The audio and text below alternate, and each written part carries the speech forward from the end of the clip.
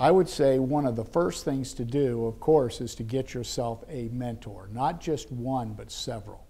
Get an individual who is within 5 years of where you want to be. Don't look to the top of the organization. Look to somewhere where you're going to be going in the next 3 to 5 years. Also seek somebody who has a totally different approach to problem solving or to work than you do.